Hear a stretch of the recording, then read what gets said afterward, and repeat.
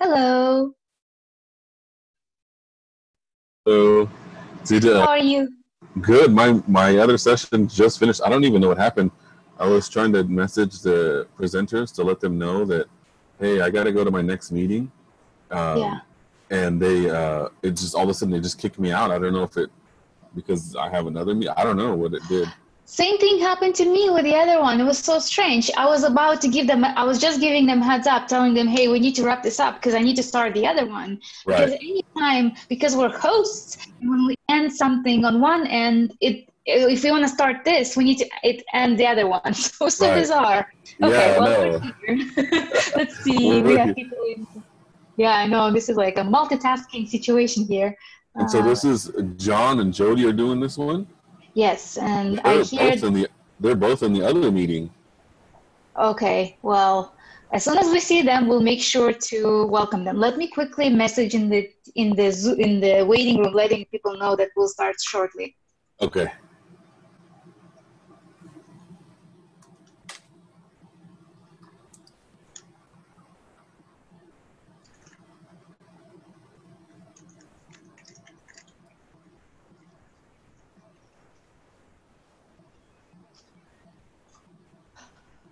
Wow, it's like running around almost between classrooms. Yeah, that's what it felt like. I was like, whoa, whoa, whoa.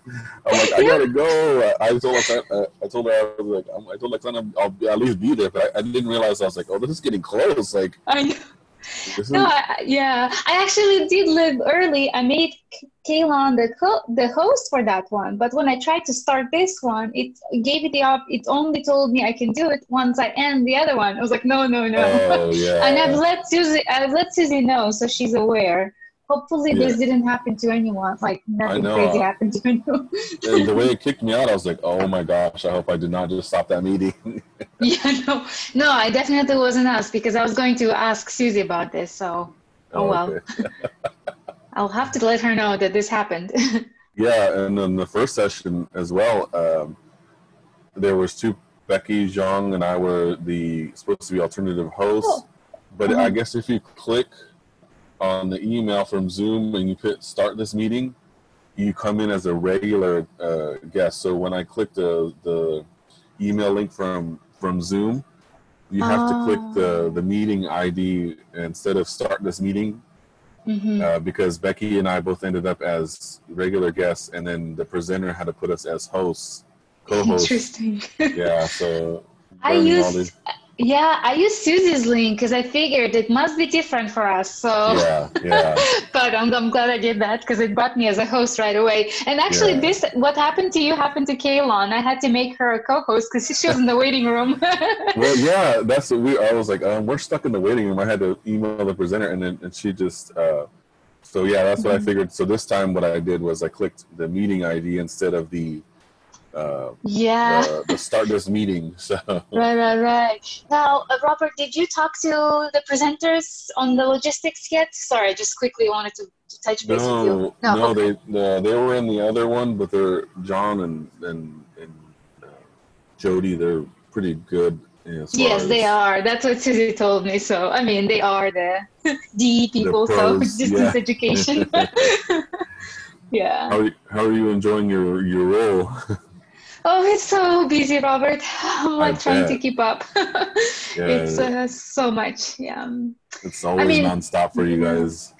We've been a lot of it for me was convocation prep. I've been preparing for that presentation since July. So every day it's been, yeah, oh, a lot of work. But hey, I'm surviving. Oh, you froze. I don't know. I froze or you froze?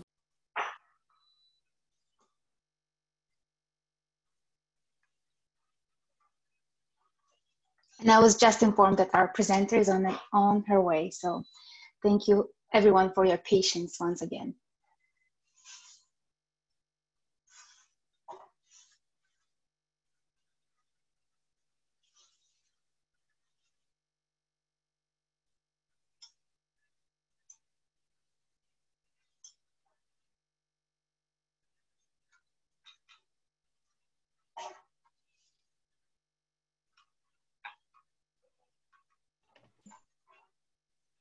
Hello.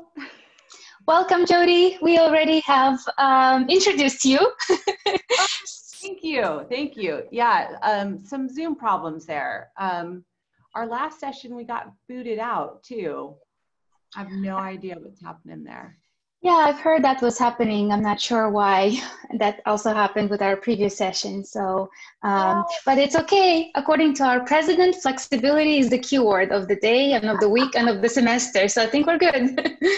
Absolutely. I will let you maybe inform everyone how you'd like to address questions whenever the time is for questions, and I'll let you get started. Absolutely. Hi, everyone. Hopefully it hasn't been too much of an immersive day for you and that you've already learned a lot of good stuff. Thank you for joining us for the eCampus. It's an interesting presentation because it has changed a little bit. But in any case, I do have my team here to assist. It's going to be more of a, I wouldn't say informal, but it's going to be a higher level overview of the resources that we are providing for you in this eCampus.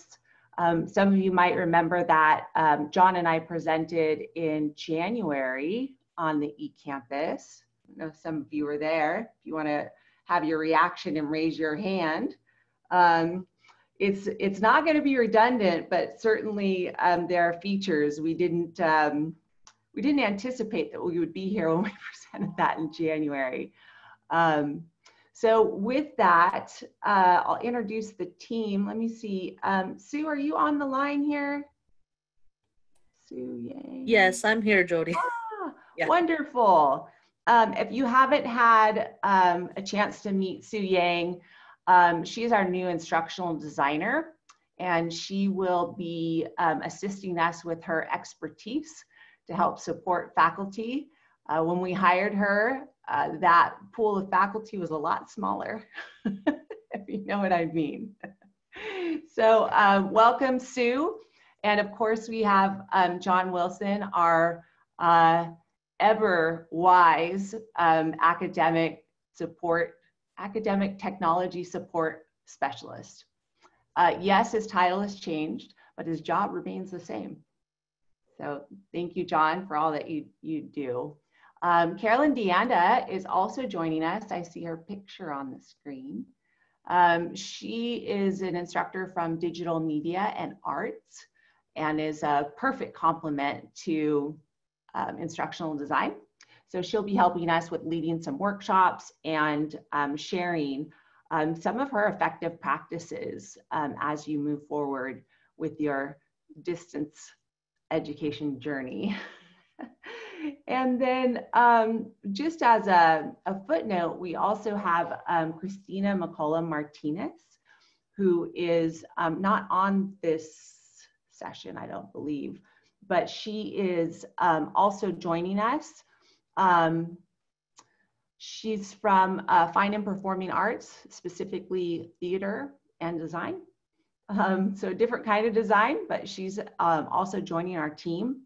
And I'll give you a list of workshops that all of those people are listed as presenters. So how are you guys doing? I like to, Sue started off her last session that way, just asking, how is everybody doing? You can feel free to unmute yourself and chime in. You have to unmute though.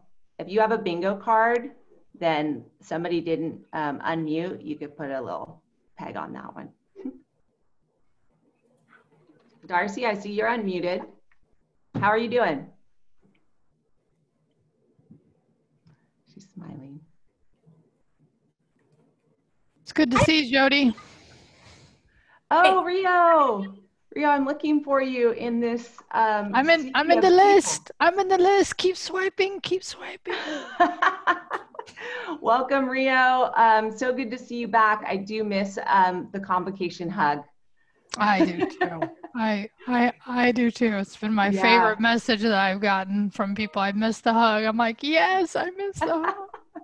Yes. Well, as an unusual semester, I think we're all going to be seeing each other a lot more than we normally would, right? In this kind of format. So I'm happy to see the silver lining there. So how's everybody else doing? Vincent, I see you on the line. Alicia. I'm doing fine, Jody. Thank you. Oh, very good. Very good. Stephen, how are you doing? Do you have a blue screen behind you, Stephen? Are you playing with virtual backgrounds? Yeah. Okay, well, welcome everyone. I hope that you got some time to relax over the summer. I can't say that about the team that has been working to prepare for the fall for you. I sincerely want to thank the facilitators. I'm going to pull up the screen of their names so you can see that while I'm embarrassing them. So can you see that? It's a blue slide.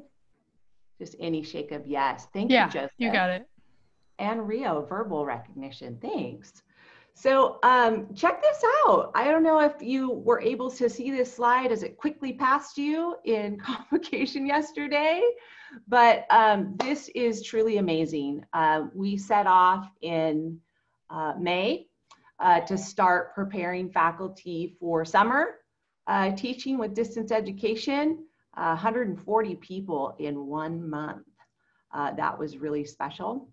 And then we had 28 folks going through the @ONE program. They started that March 13th, which was 3 days prior to us closing the campus.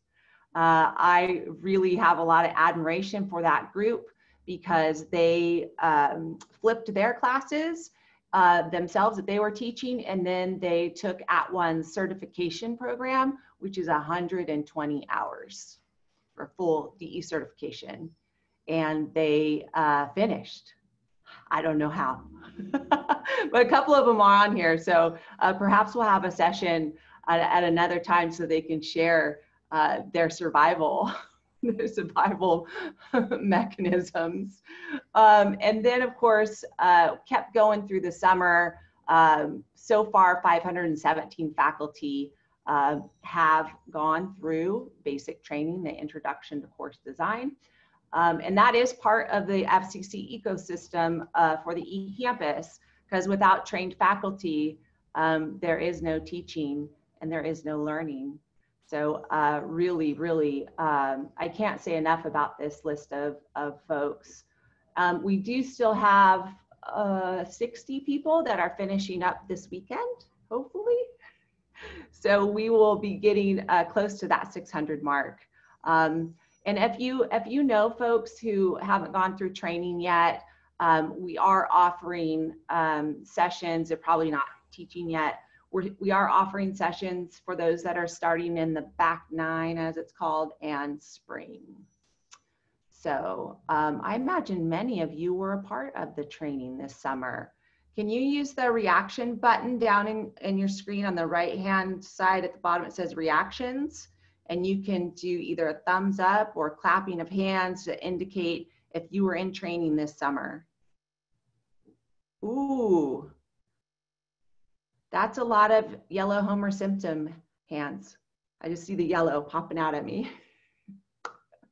Oh, wonderful, wonderful. Somebody want to share their impression? How did it go?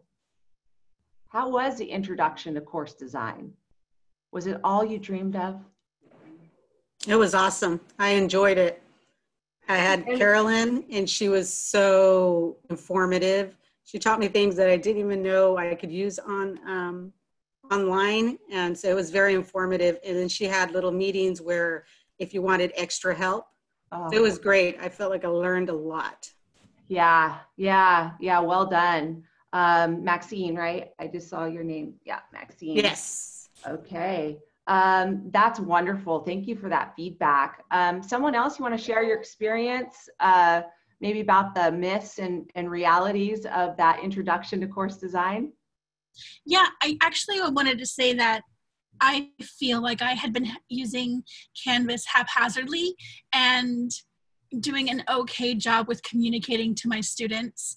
But after taking the intro to course design, I was able to piece the puzzle pieces, you know, for lack of better words, better together. And my experience teaching online this summer was vastly different. And I felt so much more prepared. And I'm excited to continue the training because I know that my skills will grow. It was really helpful, and I cannot thank you enough. Oh, that is so wonderful. Gosh, I just got chills when you were talking about that, because ultimately, you know, that transfers to our students, and we really do want to give you, we want to help educate, train, share effective distance ed practices. And I think many of you are realizing that you can't just take what you do in the classroom via direct instruction and transfer it over to a distance education environment. That is a lot of work if you try to replicate. So yes, we will have ongoing training. We are not leaving you at the first day of school. We're going to continue on, and I'm actually going to show you some of the workshops that we have coming up next week and in week 2. So I'm looking forward to that. If you have a particular skill set, I already heard from you, Alicia, and Paul, she volunteered you. If you have a particular skill set that you would like to share with your peers, please send me an email because we intend to have workshops throughout the semester.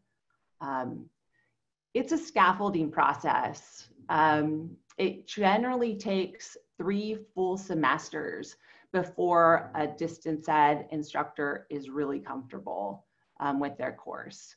I don't say that to discourage you, I say that to encourage you. All right, so the most effective survival skill right now is to lean on each other in your departments. We have had a lot of faculty who've been sharing their shells, which is their Canvas courses, but we have developed a lot of other support for you. So this list of facilitators, that's what we're calling them at this time. Most of them will continue on to help support our efforts. We certainly hope that all of them will. I just know of a few right now. So we will be continuing on with those trainings. And again, we could not do it without the expertise, patience, determination of those facilitators. See, I can't say enough about them. So does anybody have any questions before I move on? That might be a little bit dangerous for me to offer that, but I'm going to do it anyway. There's about 34 questions in the chat right now. I think Carolyn and Sue, are you monitoring the chat for us?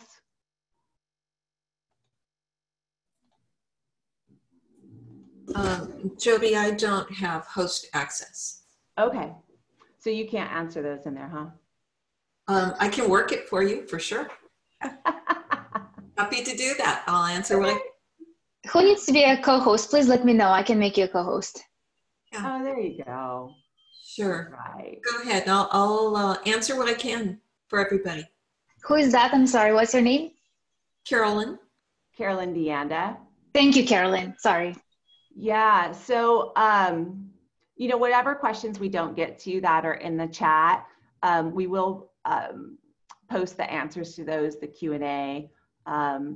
But most of them will be taking and creating information to share with folks. Because you know what we tell our students, right? If you have a question, there's probably other students who have that same question. So we're applying that same idea here.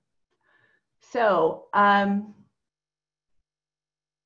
So keep putting your questions in the chat, and Carolyn can answer those for you, and Sue. So yes, eCampus and you. So when I say eCampus, what do you think of when I say that Fresno City College has is an eCampus? What's that mean?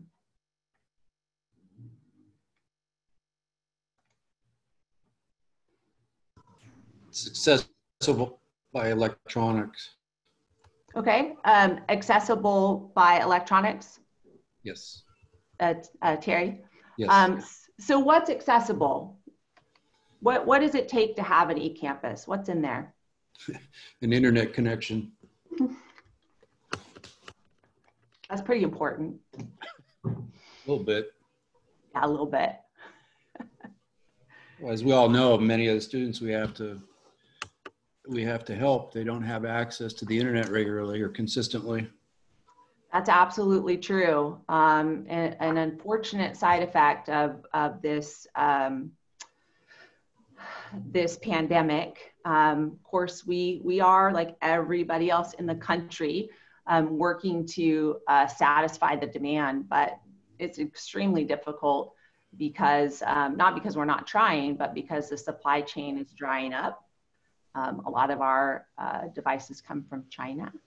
Just let you play with that for a second. So yeah, we're doing the best we can to get those devices into the hands of students. I don't know if you heard it yesterday, it is quite unusual, but we do have Wi-Fi access in our parking lots. Lot K, actually just lot K. So students can go there. It would be wonderful to see people 6 feet apart and outside, wouldn't it? That would be a great scene. Good photo opportunity, Carolyn.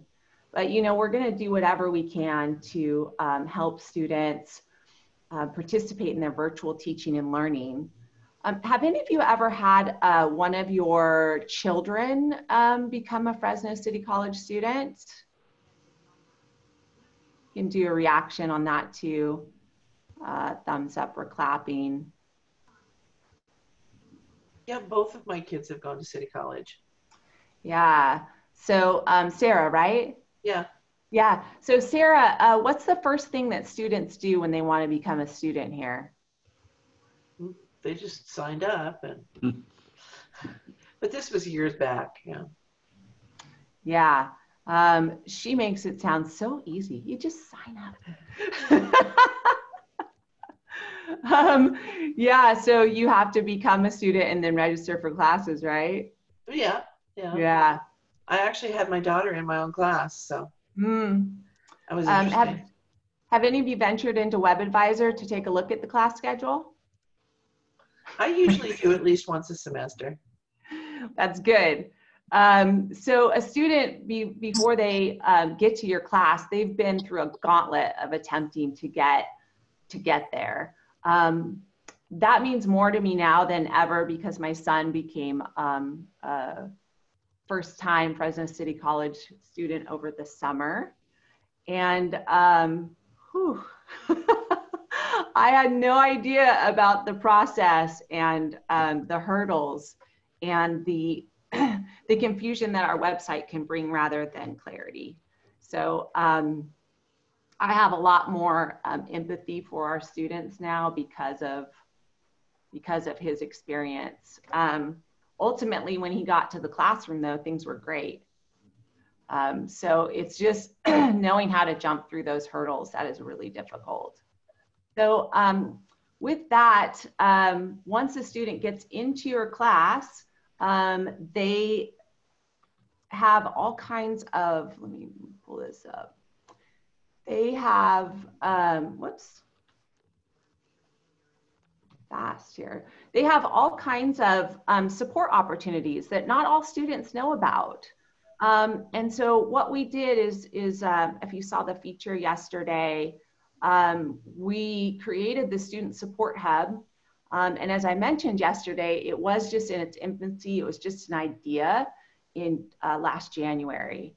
And so we sped up its growth, tried to push it quickly through the teenage years. and now it's here.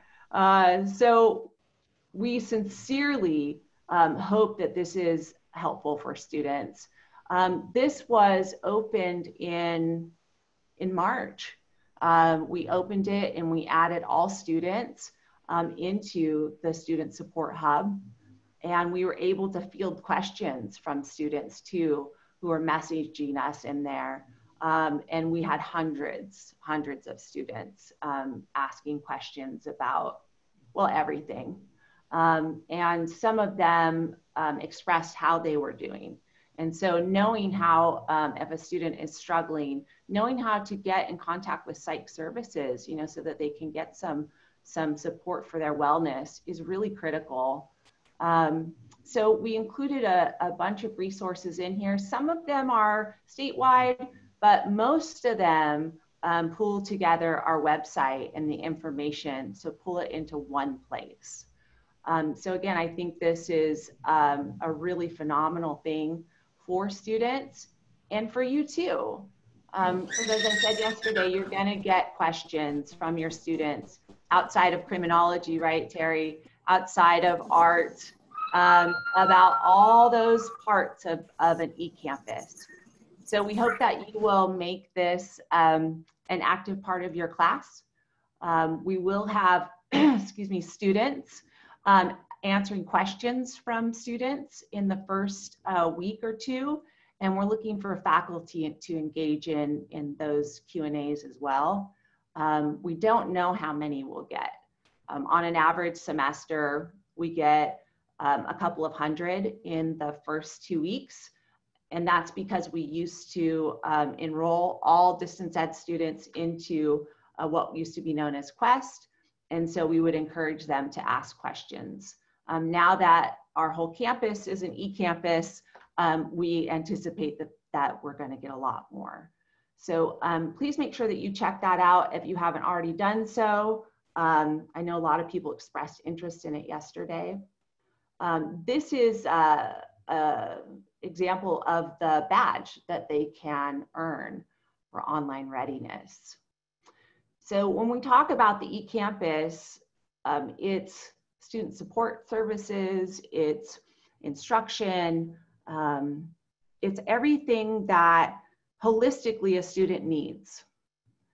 And for some of them, we are their only support system. And so I really want to recognize the passion and dedication and commitment of our instructors. We have a very unique opportunity to change the lives of people. And in COVID right now, that's even more important than ever. So thank you for the job that you do and for being a part of our college. So, so the badges, as some faculty were asking, well, can I assign this? Yeah, absolutely. You can encourage students to take the online readiness, and then they can take a screenshot of their badge and send it to you. And this is also very mobile friendly. It's ready to go. So we hope that you'll encourage students. In fact, they're told when we write them that your instructor may or may not ask you for the badge for this course. So we kind of nudge them a little bit because it's for their own good. All right. So I want to introduce you to some of the services, and I'm going to do something kind of unique here in showing you the live site, if I can get out of this one. Showing you our live faculty support hub. I know it's not crisp yet. It's not quite fully baked, but it is in the works. So we will publish this later today or tomorrow morning. But we will invite everyone to connect to this, and we will be uploading all faculty into the hub. So you don't have to hunt around for it. It will be right there. Some of you might remember the old teacher toolbox, right? The old teacher toolbox. That toolbox was overflowing with information, making it hard to find the wrench you needed, because there are about 20 different wrenches in there. Excuse me, Jody. Yeah. There is a request to enlarge the PowerPoint or your screen, perhaps a Control Plus for people to see the Control visual Plus. better. I think that should be able to, yes. Thank you very much. So. Yeah, is that okay? Nancy, is that better? Better. Okay. Okay. So I can go bigger, but then I'll have to zoom in and out, which I'm more than happy to do. That's good. Thank you so much. Yeah. So you can see that this has a similar look and feel to the Student Support Hub. It's really important for us to design things very cleanly because we are representing an entire eCampus, right? So that's a lot of information. Generally in design, it's most effective to have things that are 1 to 2 to even 3 clicks away. If you've ever had a website that has driven you crazy into a clicking abyss, we're trying to avoid that. We are also trying to design for mobile in mind, and we will be offering a workshop to help faculty do that same practice to design for mobile. If you are unsure how your class looks in a mobile setting, I encourage you to download the Canvas app.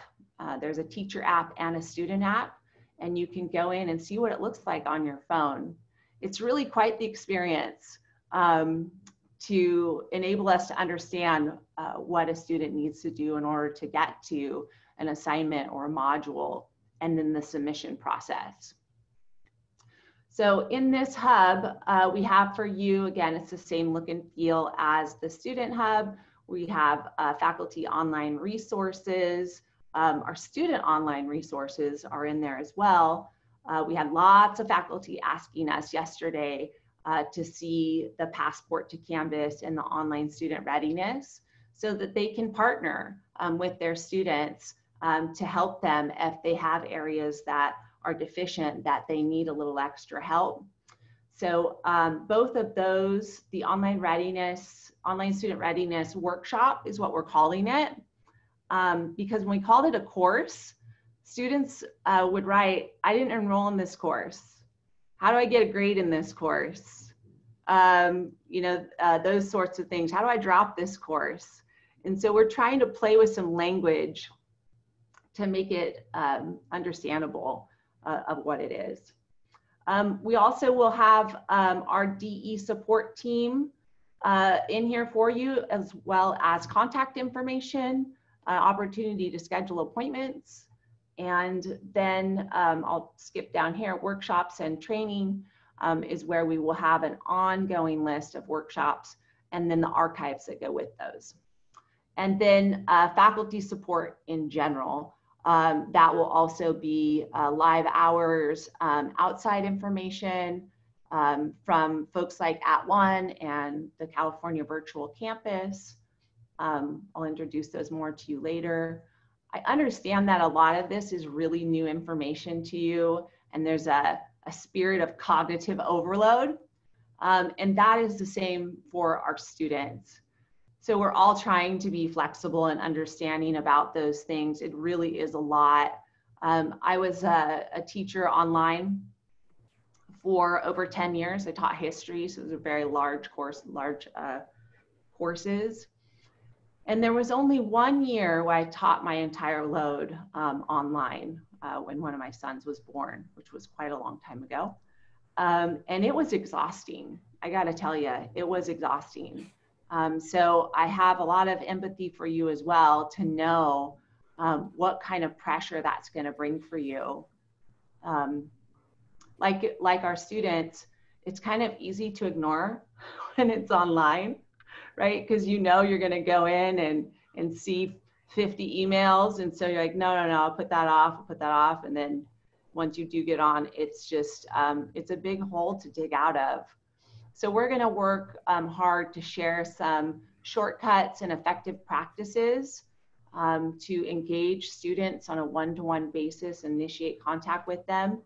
But more importantly, what will really help you is to have students be peer facilitators, to have that kind of co-creating of your course and co-instruction. I realize those will be new concepts to some of you.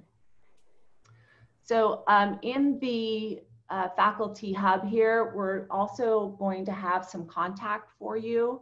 As I said about students and having that live help the first week or two, we're going to have that for faculty as well. So if you would like to volunteer to run an hour or two of live peer support for your fellow faculty, please reach out to me and I'd be happy to put you into the hub so that you can answer questions from your peers. I can't anticipate what all of those questions are going to be, but if they were instructional design questions, of course, that would go to Sue and to, you know, other things like that. But as far as where to find things, I asked admissions and records to send you all information on how to keep attendance. That has been a struggle every semester, and we've had a lot of faculty at the end of the semester that, you know, they don't know what they're supposed to submit. So good thing to get started on that early. So that partnership with other groups like admissions and records is really critical to an eCampus. So how do you submit grades? How do you keep track of attendance? How do you add and drop students? Just so somebody want to share their wisdom. How do you add students when your course is fully online or you're separated in time and space from your students?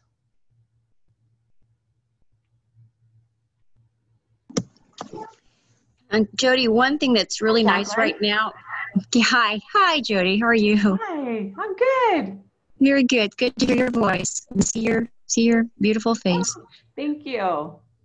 Yeah, I was just adding. I was going to add that what's really so helpful, and unfortunately, it's kind of a result of what's going on right now, is that we're getting our ad codes through our email, as opposed to having to, if we had before as adjunct, you have to come into campus to pick them up.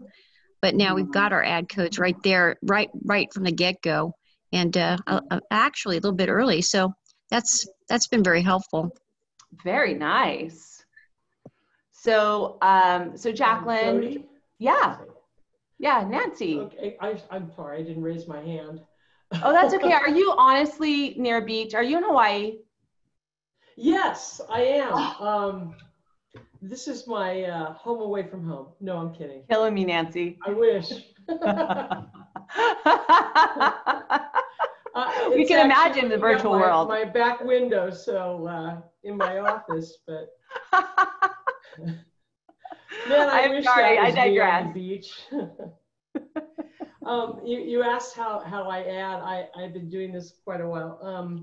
I have scanned in the authorization sheet. So I prepare a welcome letter and a scanned authorization sheet to students that I'm adding. And I tell them, you need to first of all go in, and, well, before the welcome letter, you need to go in and register. And then once they do, I have them, instead of waiting for their name to pop up in the screen, because sometimes it does take a while for them to be added into the course. Yeah. What I found is I'll have them get right back to me and send me an email that they've done that. And then I have a little bit of a, it's part of their admission in or enrollment into the course, where there's about 5 questions where they tell me their name, they tell me a little bit of background, what their major is. And so there's about 5 questions there, and what they want to do in the future and what do they think they're going to learn out of this course. And once they've done that, then once their name appears, then I give them 5 points for just doing that kind of just online. That's part of the course. Introduction is to introduce themselves, and then once they've done that and they've entered in, then they're ready to go, and they start in on the course. So adding students is not a difficult is not difficult. I try not to go over enrollment, obviously, but if I have room and I can add a student, I'll do that. Sorry for the phone ringing. Anyway. Oh, that's okay. That's okay. Yeah, so was that clear to everyone about how to add students? You have add codes and then you email them to each student. Jody? Yes. Hi. I finished up the @ONE training in June, and so I had a practice run at adding students for my 2 summer courses. Uh-huh. And this is what I've done actually yesterday also. Across 4 of my Astro sections, my wait lists are completely full. So what I've done is I've manually copy pasted their emails from WebAdvisor into Canvas, and I've made them a separate group specifically called waitlisted students. And I've in a message to them, I've made it clear that even though they're in Canvas, they're not enrolled officially in the course. So that gives them a way to access and complete the assignments just in case a no-show happens and room opens up for me to add them after the first day of class. Is that a viable approach? You know I'm an administrator, right? May I add something real quickly? I think the problem there might be that crossover in the drops, because I have to drop a student to add a student. So I'm thinking there might be a bit of a... Oh, because the established cap on the course, is that what you're saying, Jacqueline?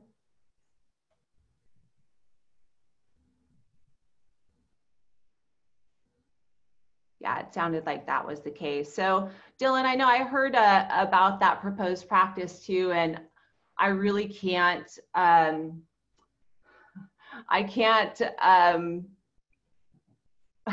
so hard. I loved being faculty. I can't support a practice that's outside of the process of admissions and records. Is that?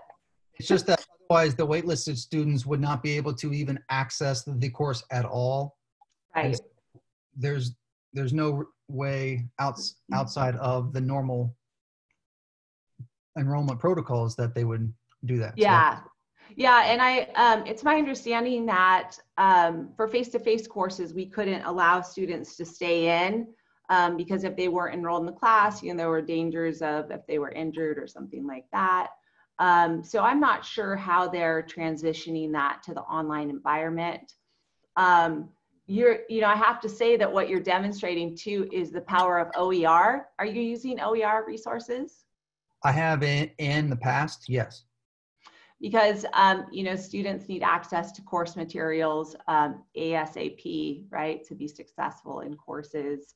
I'm getting a sense too that folks have gotten frustrated with the process to get students added once they turn in that paperwork, and it's usually paper, and then they get processed to be added into your Canvas course.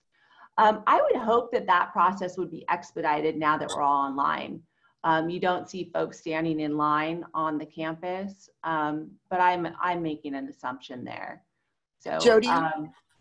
Yes. I have a question, because what I do is I send the student, they generally email me asking if they can add, and I send them the add code, and then I tell them when I get the notification from WebAdvisor that you've added, I tell them that it can take 24 hours or so to get added to Canvas.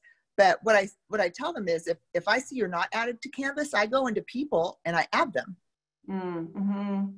As soon as I see that they're added on WebAdvisor. Right. Yeah, I know it's a little tricky. I think what we're hearing here already, though, is people have a different approach, right?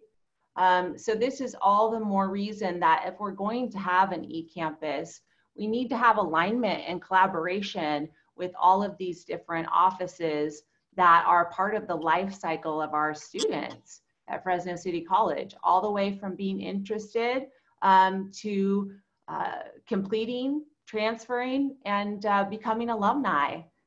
So I think we have some bugs to work out. In fact, I'm almost sure of it which is all the more reason that we do need to connect and communicate with each other, try to offer guidance, and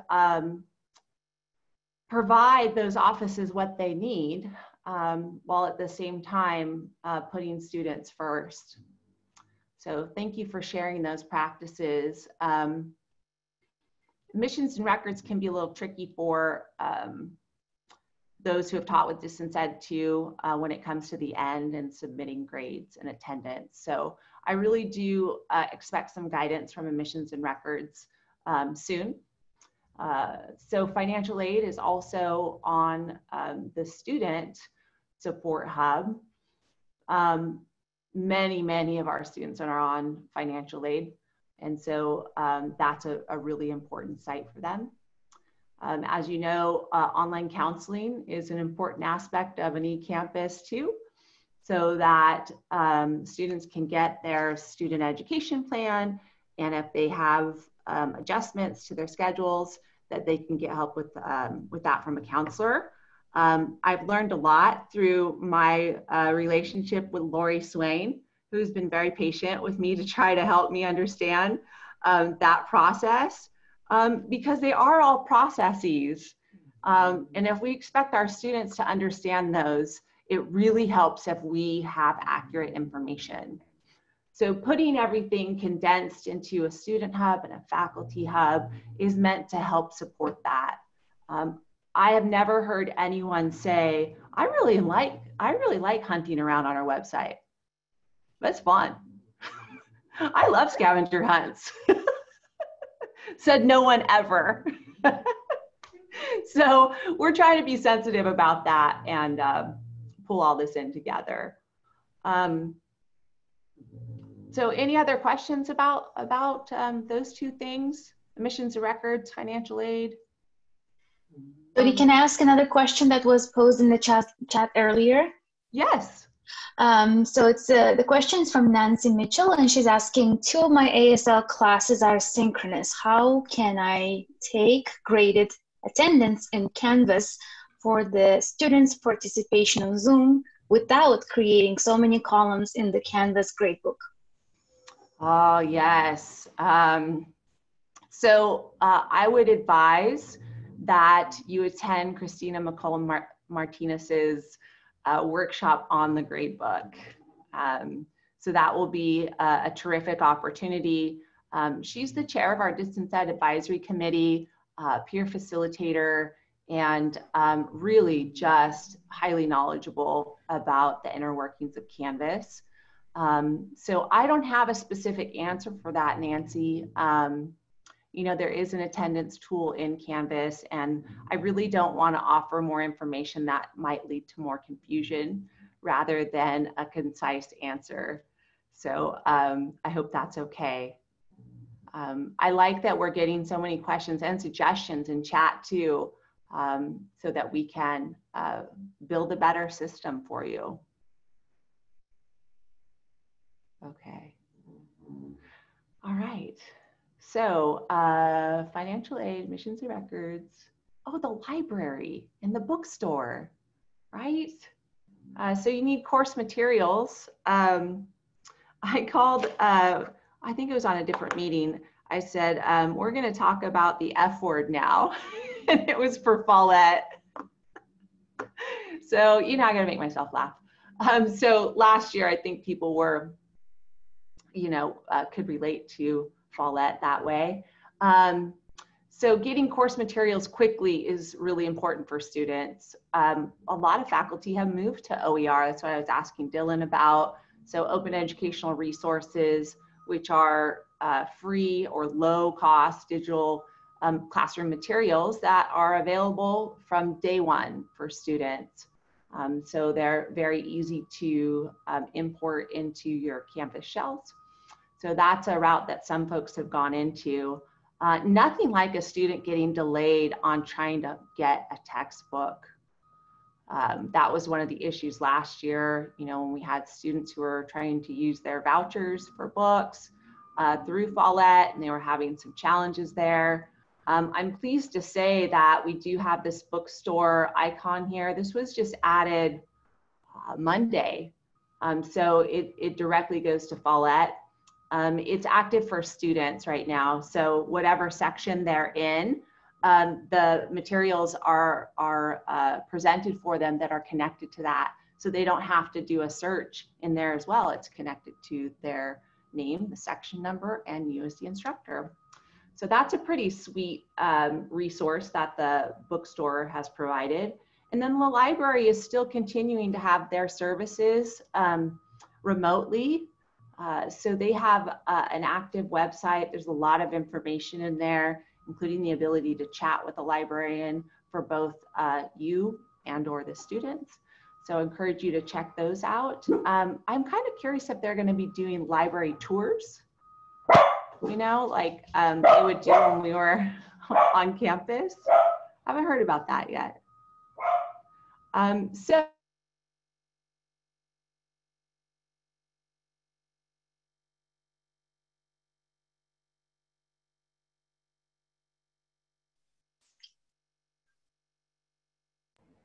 Jody, you're muted.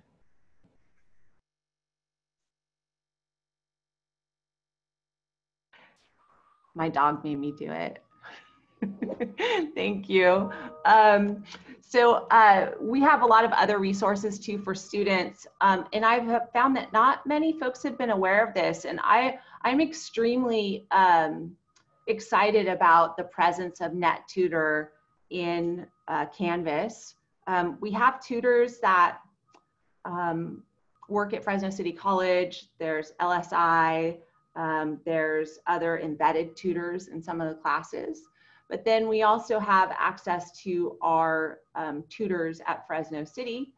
When you go into any one of your courses, you will see, I'm going to show you my messy dashboard now. Don't judge, okay?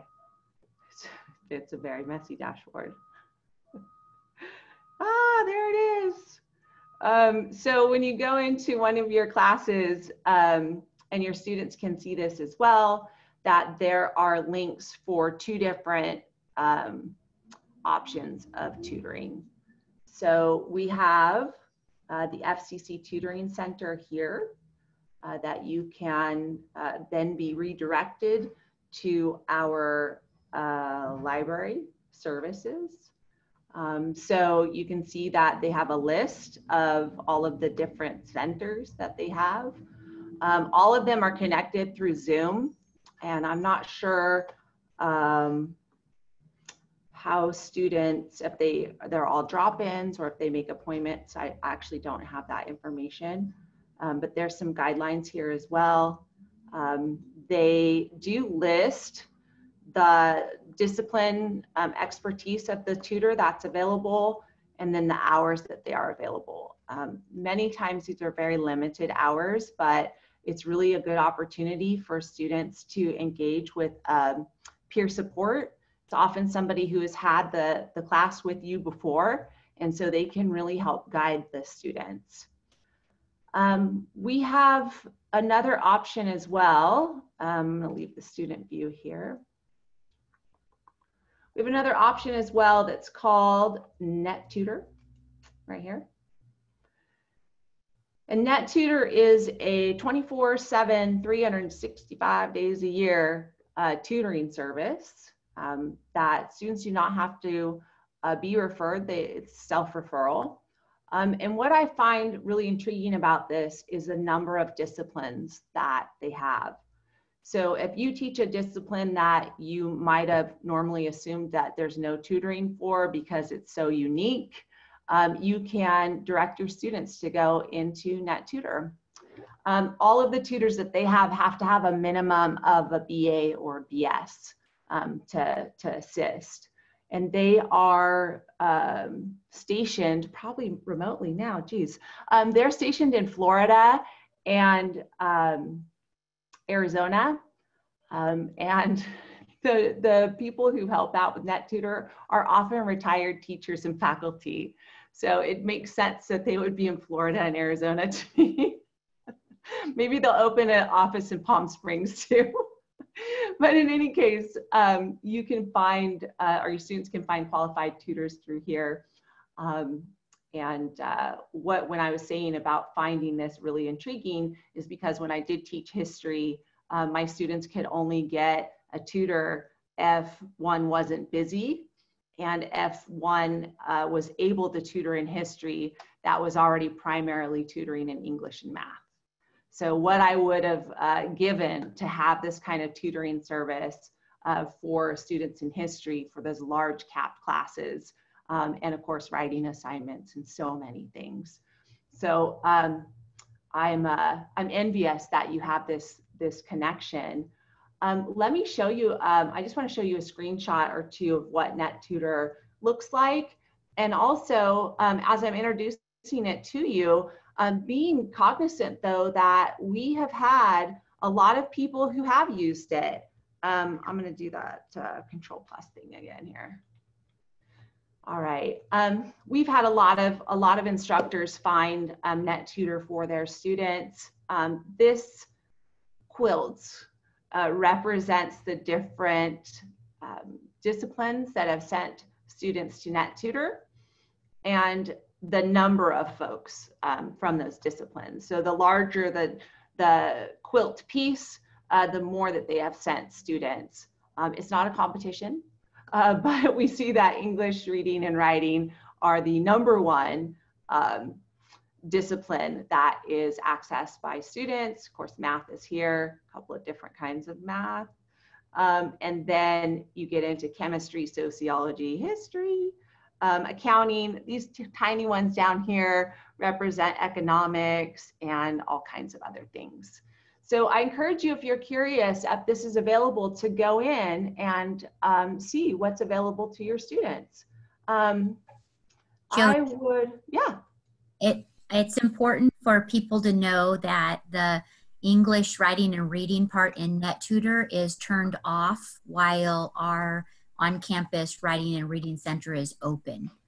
That's true. So that's the one section that's not actually 24/7. And if you have students that are frustrated, tell them to look at the open hours, and they have to use our Zoom.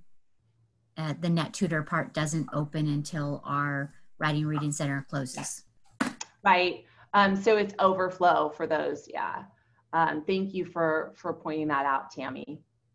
So at any time we do have tutors available. The 24/7, 365 for NetTutor is English and math, because those are the two disciplines that students have the most trouble with and need the most support. This one that I pulled up for you here is for chemistry, and you can see the hours. They've tried to schedule these when students are most commonly on the internet in Canvas.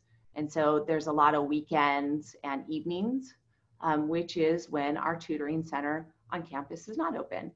So it's a great complement to helping students. And we always encourage them, as you do, don't wait till you're absolutely confused before you seek out tutoring.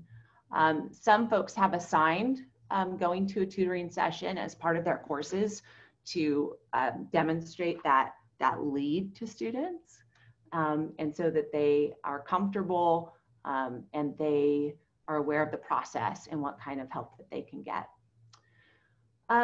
With that, I wanted to share another, there it is, another screenshot from NetTutor, and this is exactly what Tammy was talking about the hours of all of these common disciplines that are available, and then you can see them represented. I put this together so you could see that there are more discipline topics that are available. I wouldn't be surprised if you're looking for yours. You're biased, right? You're looking for yours. I see my name. Kind of like looking at one of those turnstiles in a store and going, where's my name? Did they spell it right? It's very exciting. If you don't see your discipline topic here, they still might have it. So if you do not see it, please feel free to send me an email, and we can see if it's available and just not activated on here. Another really cool feature about NetTutor is the appointment feature. I want to make that bigger. The appointment feature. See, I'm gonna have to go through this, sorry. Okay, so the appointment feature here is really fantastic for our students who don't want to wait for drop-in. And so I just took a screenshot of what that looks like for students. This one in particular is for nursing. And nursing has most of their hours on the weekends, but then Tuesday nights as well. And so you can make an appointment, a student can make an appointment and choose how they'd like to be reminded about that appointment and how early they would like to be reminded via text or email. And then they get put in the queue. And so they can come back for their appointment. It's pretty cool. Again, does anybody know for our on-ground tutoring or virtual on-ground tutoring, do they have appointments? Yes, they do. Yes, they do. There we go. Excellent. So again, 2 resources for you and your students, because we really do want to keep supporting them in their academic efforts. A part of having an eCampus as well, and you're probably really starting to realize this, gosh darn it, is that it can be a challenge to create a sense of community in the classroom. We're going to have some workshops exactly on that. There's a researcher whose name is Garrison, and he has this, this foundation for teaching that's been around for a long time, I mean, 30 years, called the Community of Inquiry. And maybe you've heard of that in some of the equity presentations that Luke and Wood have presented. They use the foundation of Garrison's Community of Inquiry. And in that inquiry, it emphasizes the 3 presences, and that is the social presence in the class, cognitive presence, and the teaching presence. And in those 3, there's a lot of evidence-based research on what is effective. And then Luke and Wood add the equity presence in all of those categories. So it's really fascinating. We're gonna have a series that explores those ideas. And so you can make connections to how you can do that as you're designing and virtually teaching your courses. So creating a sense of community is important, because unlike having a scheduled physical space, on campus, your students have to choose to go online. And they can ignore that sometimes. But if you have that relationship with them that makes them want to come to class, that they have an excitement for learning that goes beyond that first week, then their cognitive abilities are higher. So building that community and connection means recognizing students as people. I know that sounds kind of basic, but we have been exposed to more than ever in student surveys about the things that are additional challenges for them because of COVID-19. And trying to understand those and provide an effective teaching and learning environment despite those challenges. One of the things that we adopted last year that is about that creating community and recognizing this social presence in the classroom is Name Coach. So a show of hands or reactions, how many of you have your name recorded in Name Coach?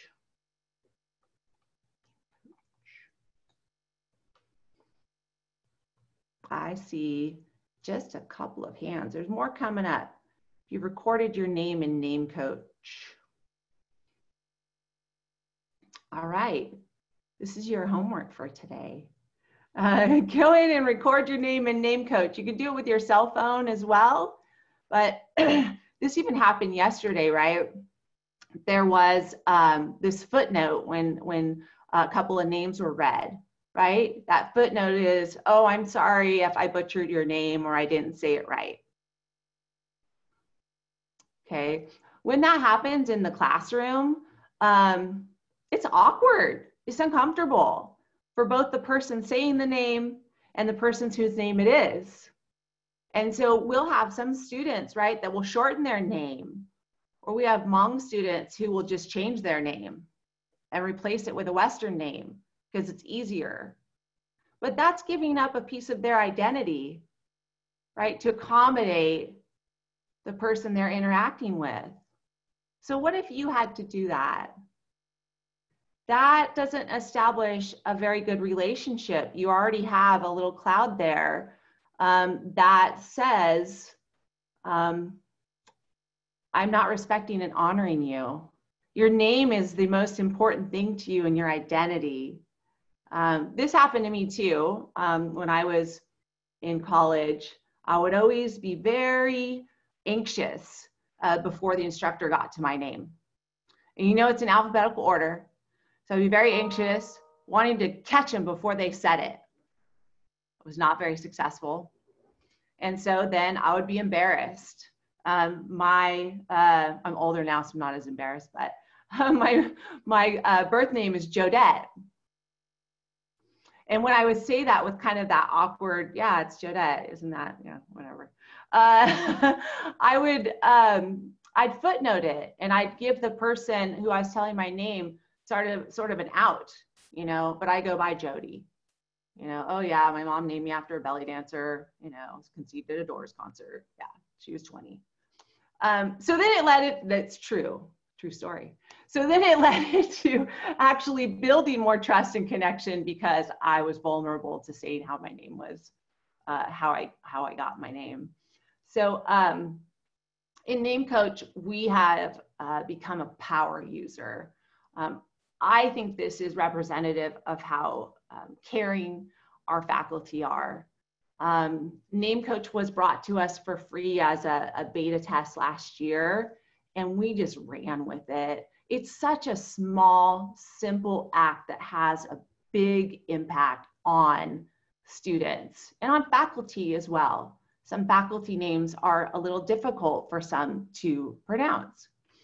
So this is really stunning. Last year, and this number, by the way, is only up to last February. Believe it or not, I haven't had a chance to go in and check the data on this one. But up until February, we had over 10,000 names recorded. It's crazy. But more importantly are the playbacks, right? So of those names, 21,142, we had that many playbacks. So not only were people recording their names, but others were listening to them. That's pretty cool, right? I've heard some faculty names, because I'll go through and play them, and some faculty did more than just, you know, like an answering machine. Jody Steely. You know, so they would make it fun. And they'd say, yeah, my name is Jody Steely. I'm your instructor for this semester, but you know, you can call me Miss Steely. They add a little more personality to it than just Jody Steely. And there's the ability to spell out phonetically your name as well. And I know you've probably made those little notations in your roster, right? To try and remind yourself how to say someone's name. So struggle no more. It's true that online, you don't get to say a person's name as often as you would in person. You don't have to call out their name when you're handing back papers, okay? But when you're in a Zoom session like this, the power to call on somebody personally and use their name correctly and say it correctly really goes a long way. And for many first-year students, it's an indication that you see me. I do belong here. My name's important. I'm valued. So it really is just a small thing. And over 3,000 courses up to last February had active Name Coach in there. So students can use their phones to record their names. You can too. and put in your pronoun if you'd like. We just activated the pronoun feature in Canvas too. I don't know if you guys noticed that, but if you haven't, you can go into your profile and make an edit, and we have 4 choices there that you can choose your pronoun. This is also another recognition of valuing differences amongst students and respecting their identities. And again, that's very powerful and fits into Garrison's community of inquiry. If we want to go to the research part, it really fits in there to have students feel connected to the course. So we, you know, the eCampus is, it's vast. It takes a lot of pieces to build that. And I think we're on our way to a really good start. One last thing before we move on, I showed you the Faculty Support Hub, and I'm going to put this in there. And this is a list of workshops. I got to tell you, I'm gonna be honest, that in the past, when we've had workshops, sometimes nobody would come. Nobody would come. And it was sad because we put so much work into it. We're ready, and then nobody would show up. It's deflating. I have a feeling though now, as a positive outcome of COVID, we're gonna have lots of people in our professional development. I can't say that a flex session has ever had 200 people in it, even if it was offered at 2 different times. Cumulatively, never 200 people. And what I'm really hoping as these workshops offer an opportunity for you socially to help feed you and help connect you to your fellow faculty members. And we're not gonna be all business in these. We're gonna have icebreakers. We're going to have interaction. And some of these workshops are actually going to be flipped, meaning that you'll be set, well, first of all, you get to register, right? We could have known if people weren't coming to our party if we had a registration system in the past. You know, then we can know, oh, let's go out to lunch instead, nobody's coming. But we do have the ability now to register, for faculty to register. And in taking advantage of that, and also cognitive theory for adult learning, we're going to flip many of these workshops. And what that means is that you'll get materials in advance so that you can come to the workshop prepared to engage with the material and your peers. Imagine that. That sounds exciting, right? So we're really looking forward to that style. Sue Yang's going to demonstrate some of the interactive, engaging features of Zoom, because it doesn't have to just be all a monologue, right? So she's going to show some of those advanced features. And when we have these workshops, we're going to employ those as well. We're going to have groups and polls and a use of a whiteboard. And, you know, groups that when they come back, there's a reporter that tells us what they discovered. We're going to encourage faculty to take notes, you know, keep a journal. Nothing like leaving a workshop and then saying, you know, gosh, I wish I would have written that down. And let's be honest, how many people go back and watch video workshops? My queue has about 150, and it just makes me feel guilty to go look at them. So I know that for me, I have to attend live or I'm just not going to get it. And so maybe you're that way as well. So these workshops are going to be exciting, opportunity to engage with your peers. And so I'm really looking forward to that. And I hope that you will join us. We are aware of your cognitive overload as well. So these are going to be scaffolded pieces. They're not going to be overgeneralized. They're going to be on a specific practice. They will have objectives. And so you'll know what you're going into in the workshop, the hands-on opportunity, and then what you should have learned at the end of it. So we're hoping that we can model some of those interactive learning pieces for virtual workshops.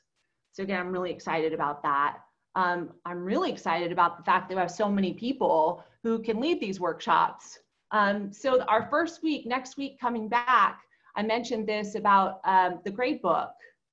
This will just be on the grade book, right? So you can come in, have your Canvas course open, and do it right there with Christina.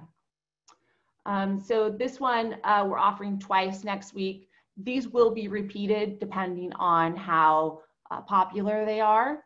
So you can see the schedule there next Wednesday and Thursday. We're trying to mix them up to offer on different days and times so that everybody has a chance to choose to come live. Video screen capture and captioning. That's a big one that many people feel uneasy about.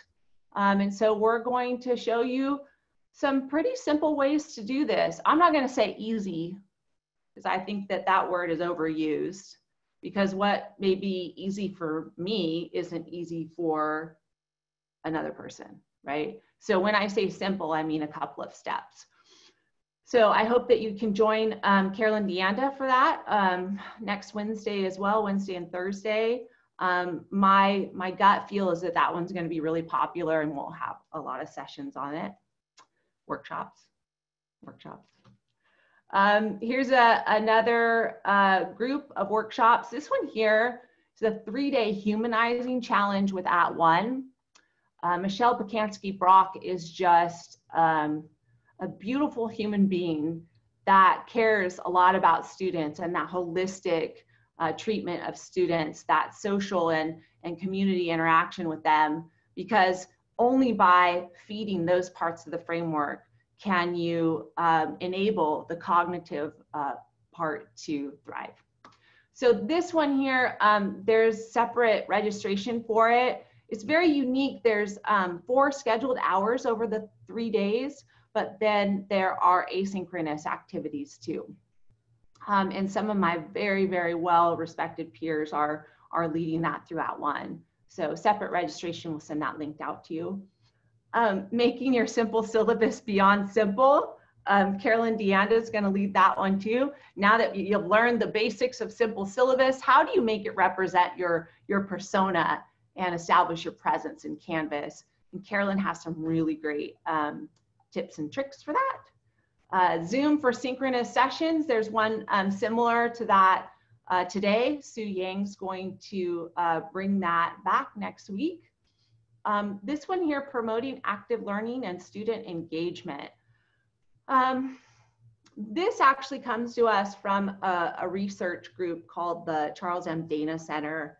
And they have these unique professional development opportunities that are built around evidence-based research and the commitment that every student can learn. So this one here on promoting active learning and student engagement is about supporting academic integrity without surveillance, and creating activities and assessments that map to your student learning outcomes, and culturally responsive teaching strategies that motivate learning. That's based on the work of Zaretta Hammond. This one's actually 2 hours, and there will be materials before. And then this one here is on establishing pedagogy first and choosing tools second. People are so generous in giving, right? They'll tell you a tool that they're using and that they really like it. But how does it impact learning? Would that tool actually fit in with the outcomes that you have? How do you decide? You know, what should you use to evaluate a tool and discover if it does align with your pedagogy? So we're going to explore that. This is another 2-hour session that comes to us from the Dana Center. Prior materials, hands-on, interactive, and it's 2 hours that go by incredibly fast. And that's in the second week. We have more coming, more workshops and series coming. in the chat, somebody recommended something on Teams. And I said, I'd like to go to that one too, because I don't know everything. None of us do, right? We're all lifelong, because we're lifelong learners, right? Open minds. All right. Jody, can I ask a quick question for you? Yes. It's just blowing up in the chat. Okay. Now that you've introduced these workshops, people want to know, how do they register for them? Yes, and that is an excellent question. I messaged Susie Nitzel. She's going to help us set up the registration for these. And that, not a good day to ask her that. So, but she's going to help us out with the CVent registration. We delayed starting them until Tuesday. And so if we don't get the CVent set up for the ones on Tuesday, right, you always have to have a backup plan. Then we'll just have those open. We'll just send out an open Zoom for folks to attend. Jody, I apologize. Our live captioner has to go to another session, and we're 15 minutes past our time. Would you like to, what did you recommend that we do? I know you're still discussing. Okay, yeah, thank you. Yeah, thank you for the captioning. Thank you, everyone. You will get a notice in Canvas that the Faculty Hub is open and ready for you. I appreciate your time today, and I wish you the best as you start Monday. And we're here for you, because together we're stronger. Thank you. Bye, everyone. Thank you very much. Before we get kicked off, too. Bye.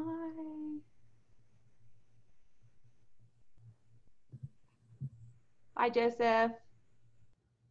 Bye, Rob. See you in space. The final frontier. Thank you, Stephen. Jim's at the beach too. Beach or space? Anywhere but here. Yeah, Christine, I know. I think you're in your kitchen, huh? It's a good place too.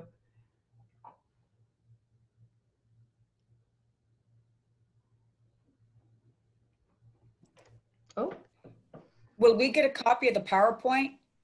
Absolutely, yes. We will post it in both the Flex, I think it's a SharePoint site, and also in the Faculty Hub. Sorry, you're over Super, here. thank you. You're welcome. Bye, Colleen. Bye, Chris. This is a sign language interpreter. Thank you so much. I'm going to be logging out now. Okay, thank you. Thank you. Thanks, Peter. Alrighty. Take care. Bye-bye. Thank you, Peter. Thank you, Kristen. Thank you. I'll let her know. Thank you. Bye-bye. Impressive playing there. Alrighty. I am going to stop the recording. You can tell your